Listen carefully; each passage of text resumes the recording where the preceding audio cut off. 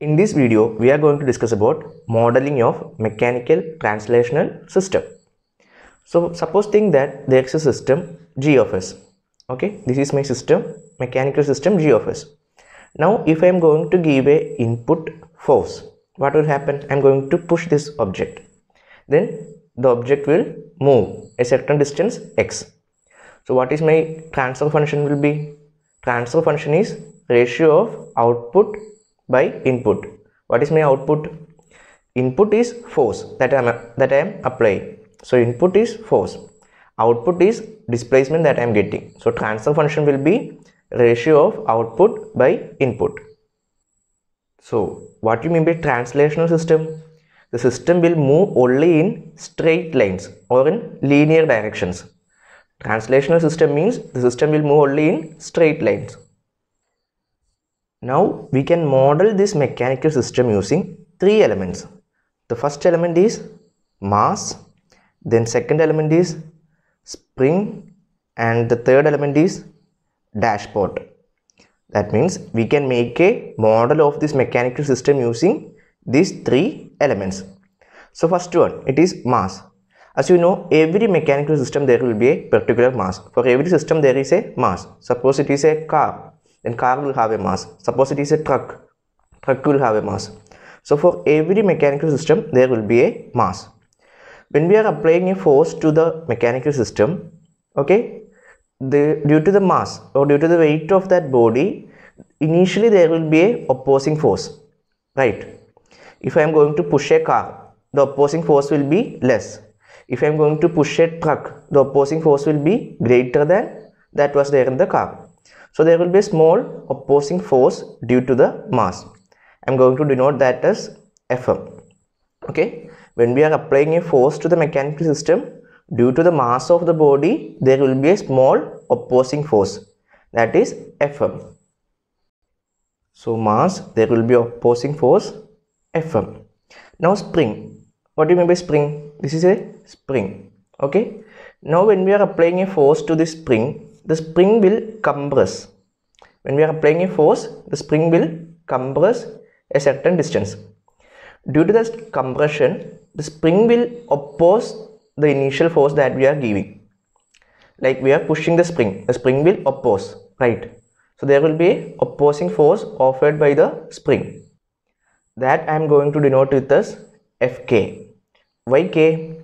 Why we are using spring in this mechanical system? Because for every body there should be a stiffness. That means if we push, we will say no, the body should be stiff enough. So for spring, the stiffness is denoted by the constant K, stiffness constant. So for finding the stiffness of this mechanical system, we are using a spring, and it is denoted as Fk. Okay, so for spring, the opposing force it is Fk. Now dashpot. What do you mean by dashpot? Dashpot is something similar like a syringe, injection syringe. There will be a cylinder, okay, then there will be a piston, okay. Now there will be a fluid inside this cylinder. Now when we are pushing this piston, there will be a force, opposing force due to this fluid. This is a viscous fluid. When we are moving the piston or when we are applying force to this piston, the piston will not move directly. There will be a small opposing force offered by this liquid inside that cylinder. So that is denoted by Fb. What do you mean by B? B is the damping coefficient. So there will be a small opposing force Fb in dashpot. So these are the three elements that are required to model a mechanical system. Now according to Newton's second law, the sum of all forces acting on a body, for translational system, the sum of all force acting on a body will be equal to 0. According to Newton's second law. For a translational system, the sum of all forces acting on this translational system will be 0. So what are the forces? First one is the applied force. Then these are the opposing forces. That is, I am going to put negative sign, okay? Minus Fm minus Fk due to spring and minus FB due to dashport. That will be equal to 0. Now I am going to put this to other side. So capital F will be equal to, that is our applied force, and these are our opposing force, Fk plus Fb. So this is the force balance equation of a mechanical translational system. Now we can find each of these forces individually. So the first element is mass. Suppose think that there is a rigid body, okay? We are going to connect a mass to that rigid body. Now we are going to apply a force. What will happen? The mass will move a certain distance x. So x is the displacement. Now as you know, this is a mass. Due to this mass, there will be a small opposing force due to the mass of the body. I am denoting that with Fm. Now as you know, the applied force will be equal to the opposing force. They will cancel each other. So the applied force will be equal to the opposing force. And as we know, according to Newton's law, force is equal to mass into acceleration. So this force will be equal to mass into acceleration. And we know acceleration is change in velocity by change in time. Velocity is change in displacement by change in time. So if you are differentiating displacement, we will get velocity. If we are again differentiating displacement, we will get acceleration. So we can write acceleration is d square x by dt square. So mass into acceleration. So mass into acceleration. This is the equation. For mass, the applied force will be equal to the opposing force, which is equal to mass into d square x by dt square. This is the equation for mass. So we found Fm. Fm equal to mass into d square x by dt square. So first part is completed. Now the second element. Second element is a spring. So I am going to connect a spring to a rigid surface. Now when I am going to apply a force F, what will happen? The spring will compress. So it's compressed at a certain displacement, okay? So the spring will compress. Now due to this spring's stiffness, there will be a small opposing force Fk. K is the stiffness of string, okay? So there will be a small opposing force Fk. And now this applied force and opposing force will be equal. Now for the spring, the opposing force is directly proportional to the displacement. The opposing force is directly proportional to the displacement. Now for removing this proportionality, we are using the constant K. K is the stiffness. So we will get K into X. So Fk will be equal to K into displacement, where K is the stiffness of spring and X is the displacement. So from here we got Fk is capital K into X. Now suppose think that I am going to connect this spring. I am not going to connect this spring anywhere. Okay, here I have connected it to a rigid surface. Here I am not connecting it to anywhere.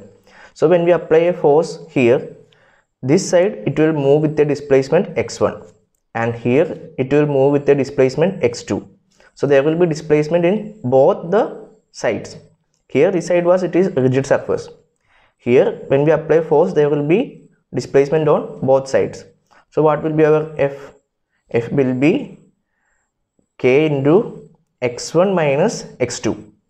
Okay, if you are applying force on this side, then x1 minus x2. If you are applying force on this side, then it will be x2 minus x1. So F will be equal to K into x1 minus x2 when spring is not connected to a rigid surface. Both sides can move. Now the third element, that is dashport. Suppose think that I am going to connect a dashport to a rigid surface. Okay, this is my dashport. Now I am going to apply a force F. What will happen? Dashport will move a certain distance x, and there will be a small opposing force due to damping coefficient. I am denoting it with capital B. So this is the opposing force. Now as you know, dashport is like a syringe. I showed you, okay? Inside syringe there will be a liquid, okay, or fluid will be there. Dashport is used to show that our mechanical system is moving through a fluid Fluid means there will be certain velocity. Velocity means dx by dt, change in displacement by change in time. So the opposing force, there will be a small opposing force due to the velocity of fluid inside our dashboard. Hope you understand.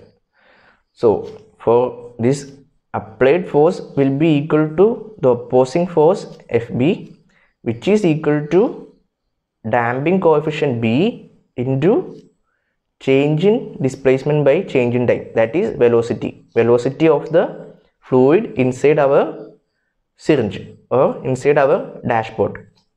So this is the equation for Fb, that is B into dx by dt. What is dx by dt? The velocity of fluid, the force, there will be opposing force due to the fluid inside this dashboard. Okay, now suppose think that this dashboard is not connected to anywhere, it is free like this. So when we apply force, there will be displacement here, that is x1, and there will be displacement here, that is x2.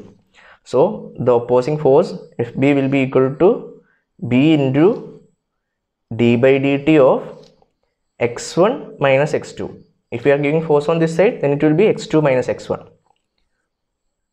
Thus we got the three opposing forces.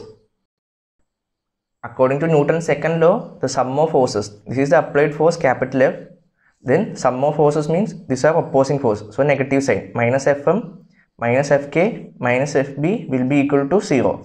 I am moving this negative to that side, then it will become capital F equal to Fm plus Fk plus Fb.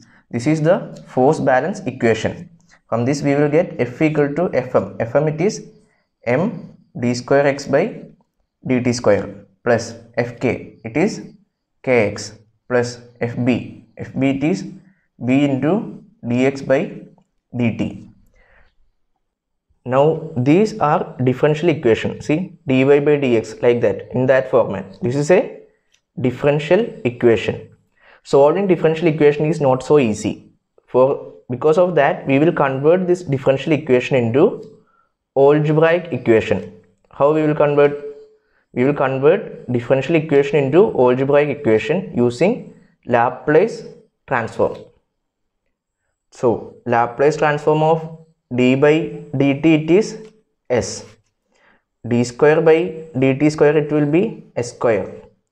d cube by dt cube it will be s cube. So here mass is a constant, I will write like that. Then d square by dt square, d square by dt square it is s square. So s square, then there is small letter x. So when we do the Laplace transform, it will become capital X plus k into x. Here there is no d by dt term, so small letter x will become capital X plus b into d by dt. d by dt we need to substitute s. Then this displacement small letter x, that we will convert into capital X. So we will get F equal to like this. Now here x is common in this 3, so we will take x outside, then it will become m s square plus k plus bs, that is equal to our force F. Now what is transfer function? That is output by input. So output is the displacement x and input is the capital X. Okay, input is the force. So for getting x by F, what we will do? We will move this to this side. We need this in the format x by F. So we will move this F here and we will move this section to that side.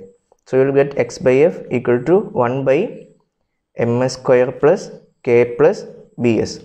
So this is our transfer function. Now we converted differential equation. This was our differential equation. We converted it into algebraic equation using Laplace transform. So this is our algebraic equation, like the format ax square plus bx plus c. See, ax square plus bx plus c. In that format we are getting algebraic equation. With that algebraic equation, it is very easy to find transfer function. If we get transfer function, then it is very easy to find output for certain input. If you are going to give step input, what is my output? If you are going to give impulse input, what is going to be my output? We can predict our output if we know the transfer function. We can calculate with the certain inputs. So in the next video we can do a problem based on this topic.